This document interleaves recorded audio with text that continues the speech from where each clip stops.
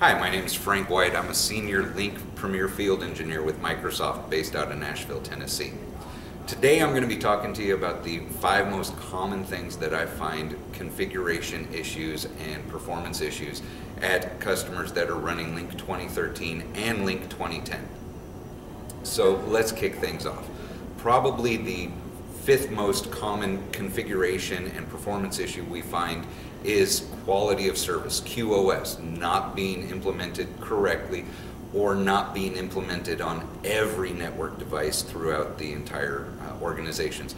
Nothing is more frustrating as an engineer than trying to troubleshoot why does the call work for my manager when he's sitting in his office in this building, but when he goes to some remote location and makes a phone call, it doesn't work as well. We've checked everything. Well, let's make sure that the network team is on board with us so that we've got all of the network devices enabled for quality of service, QoS, and that they're honoring the tags that Lync is putting onto those packets in the way that we as Lync engineers and Lync administrators assume they're going to be honoring those tags. So let's just make sure that we've got all of our bases covered there. The next most common configuration or performance issue that we find when we're out in the field would have to be around VM hosts, virtual machine hosts, the machine that's actually running my Lync VMs, making sure that the virtual machine owner team, whoever manages that host, making sure that they have worked with us, worked through the white paper, and that that host is configured as Microsoft specifies. Making sure that things like the network cards have VMQ, virtual machine queuing, enabled, and that the driver on the host supports that so that our packets get from the network into the Lync machines in a much more timely fashion. Making sure that they have not configured dynamic memory on our machines so that we don't get into a situation during a heavy conference load where we need to get more memory for the Lync virtual machine and we're delayed while the host is allocating that memory to us. We don't want those delays. We want to make sure we work closely with the virtual machine team and we configure the host per the white paper guidance from the product group.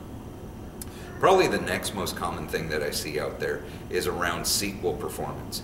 The SQL teams tend to treat Lync as any other database application, and unfortunately Lync doesn't operate like any other database application out there. Lync is real-time communication.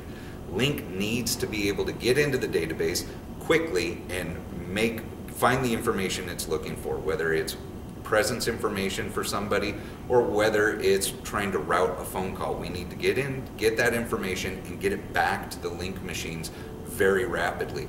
So we need to make sure we work with the SQL team to ensure that the performance on those SQL machines, disk, memory, CPU, are going to give us those responses back as rapidly as possible. We don't want our SPROC or stored procedure latency to be any higher than a few, and I mean few milliseconds. We need the information about Joe's presence right now, not 5 seconds from now.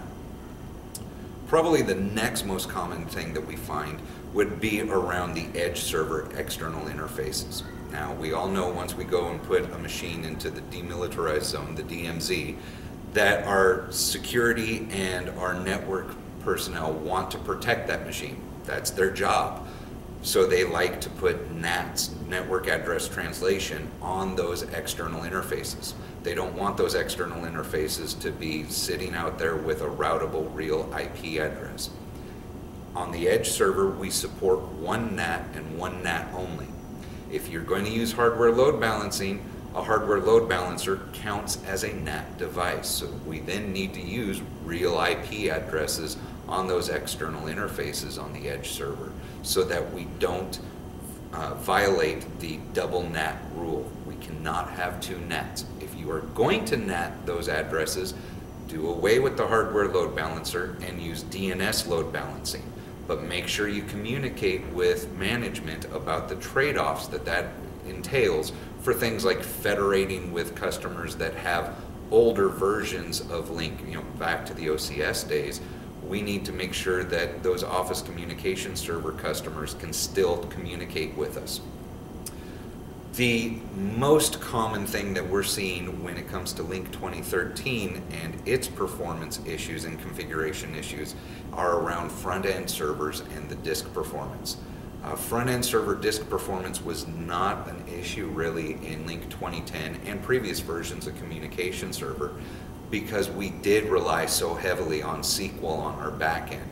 Well, in Lync 2013, we've moved a lot of that data from the SQL Server onto the front-end server in the SQL Express that's running on the front-end server. So we need to make sure our disks are much more performant so that we can get that information rapidly out off of disk and into memory where we can utilize it.